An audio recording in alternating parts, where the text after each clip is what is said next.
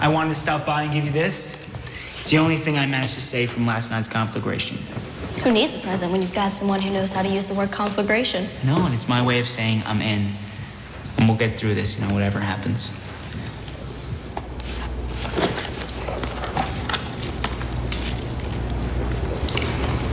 Chocolates? You don't like chocolate? You do understand that I'm anorexic, right? I mean, do you get that on any level? Get what? Hang on, I don't understand. I'm not gonna eat a box of freaking chocolate, Leo. I thought you were better. They wouldn't be sending you home. I'm not better.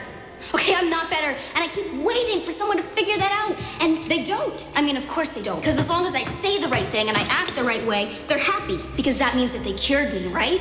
It's just like when I eat in front of you. You get so proud, like you're some type of hero, like you fixed me or something. My God, Emma, I never wanted to fix you. You wanted me to be normal.